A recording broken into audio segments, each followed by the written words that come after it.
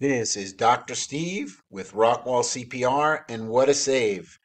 Here's a dad.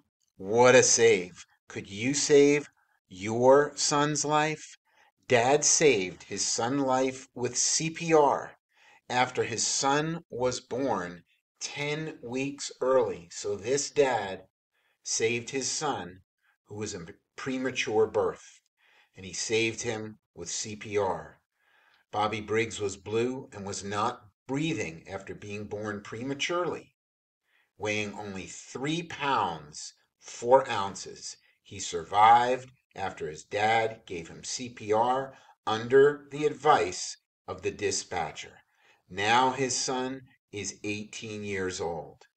Learn CPR. Could you save your own son? www.rockwallcpr.com